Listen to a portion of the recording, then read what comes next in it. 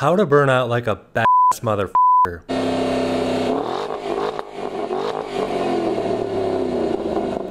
If you want to know how to burn out like a badass motherfucker, you've come to the right video.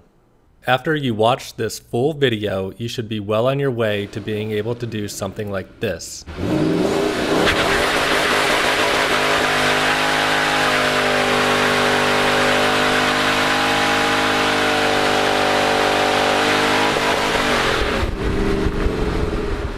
If you have a 550 horsepower vehicle equipped with a supercharger, it might sound something like this.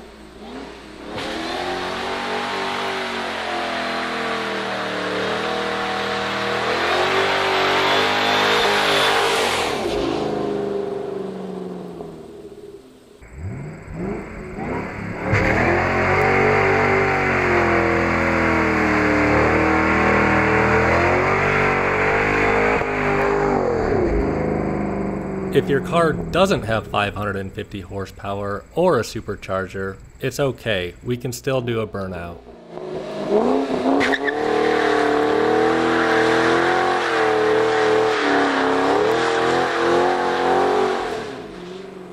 In this video, I will be teaching how to do a burnout with a rear-wheel drive vehicle and a manual transmission. However, if you don't have a manual transmission or a rear-wheel drive vehicle, you can still watch this video to learn the principles of how to do a burnout. Alright, so here's the steps you need to follow if you want to burn out like a badass motherfucker.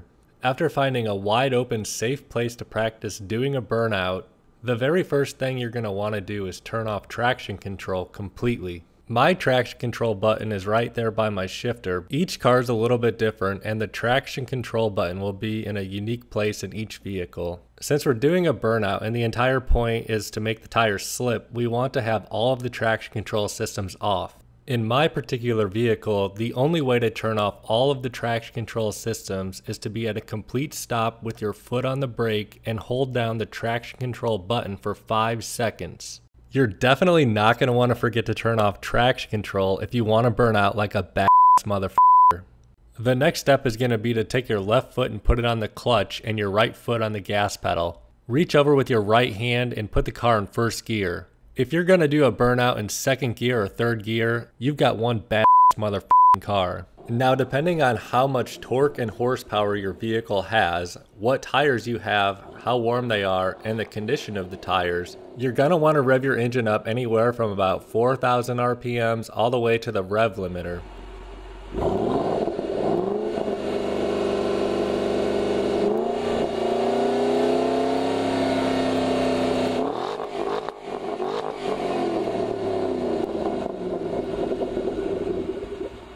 With the vehicle in first gear and the engine revved up fairly high, you're going to want to drop the clutch while fully pressing the gas pedal to the floor. As soon as you rapidly release the clutch and the drive wheels begin to spin, immediately stomp on the brake hard enough to hold the car back, but not so hard that the drive wheels stop spinning. You can choose to press the brake hard enough to stop the car or allow it to crawl forward. Whatever you do, make sure that the clutch hooked up and the tires are spinning. You should smell burning rubber and not burning clutch. There's a huge difference. The objective of this video tutorial is to teach you how to burn out like a badass motherfucker. But let's take a quick moment to see how to do a burnout like a dumbass motherfucker. This guy burns out his clutch instead of his tires. Whatever you do, don't do this.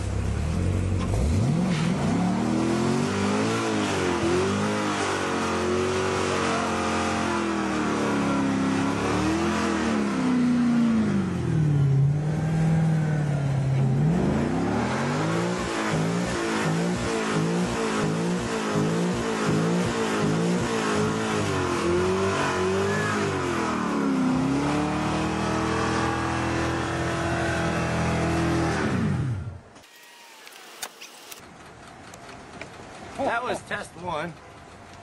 That was not the tires. That was not the tires. What was it? I don't know.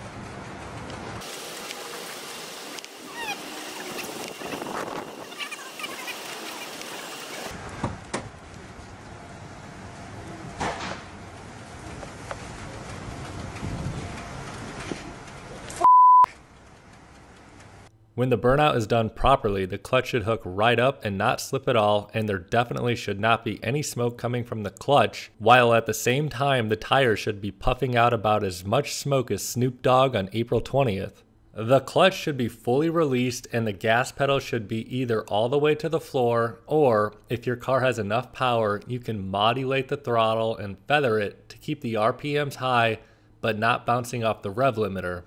Again, use the brake just enough to stop the car or keep it traveling at a slow crawl. Do not smash the brake so hard that it locks up the tires and forces the clutch to slip. Alright, the time has come where you can now decide exactly how much of a badass motherfucking burnout you want to do. The longer you smoke the tires, the hotter they're going to get and the more they're going to wear. Keep in mind that the brake pads will also be heating up and wearing as well. If you burn out for about 5 seconds or so, the tires and brakes will not be taking nearly as much of a beating as if you do a burnout for 30 seconds. If you're going to be doing a burnout for 10 seconds, 30 seconds, 50 seconds, or even as long as 2 minutes, keep in mind that the probability of something going wrong increases significantly the longer you do your burnout for. If you do a burnout for too long, you can literally rip the tires apart and they can whip around and tear your vehicle apart. You definitely don't want this to happen. Additionally, as the brakes heat up, they could begin to glow. If the brakes get too hot, they can literally catch on fire and cause significant damage to your vehicle. Last but not least, as you decide to end your epic burnout, don't forget that you're sending some serious horsepower to the wheels of your vehicle. There is more than one way to end a burnout. The safest way may be to simultaneously let off the gas pedal and press the clutch down to the floor. By pressing the clutch to the floor, you will remove all power from the drive wheels and the tires should stop spinning completely. Alternatively, you could keep the gas pedal pressed and let off the brake pedal. Be aware that if you do this, the tires will begin to gain traction at some point. They will hook up and grip the pavement. When the tires grip the road, it could potentially launch your vehicle forward at an unexpectedly fast rate of acceleration. After you're done burning out, if you keep your foot on the gas and don't press the brake or press the clutch in, the back end could get a little bit squirrely and send you off course. You're going to want to make sure you have plenty of room on either side when you practice doing burnouts. My final tip for you to take into consideration when doing a burnout is the fact that your car will be sitting still while you're running the engine pretty hard. Under normal operating conditions, when you're driving a vehicle hard, you might be on a highway or moving at some sort of speed. This means that there will be wind inside the engine and cooling down the components. When you're doing a burnout, you're pretty much just sitting there, so all of the heat under the hood is pretty much building up. I just want you to be aware of this obvious fact because I've seen so many cars and videos sitting there doing a burnout for way too long and then the engine explodes. Now that you've watched this full video, you should understand the basic idea of how to burn out like a badass motherfucker. Smash that like button and subscribe for more great videos. Thanks dudes. I'll see you in my next video.